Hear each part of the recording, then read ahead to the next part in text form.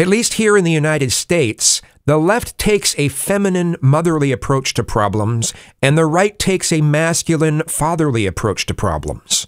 If you take too much of a motherly approach, your brain falls out from being too open-minded. If you take too much of a fatherly approach, your heart falls out from pushing too much tough love. We need both sides to keep the other side from going to their extremes. We need the left to push new ideas, and we need the right to critique those ideas. Lots of new ideas really suck, and lots of old ideas really suck as well. Have a joy day!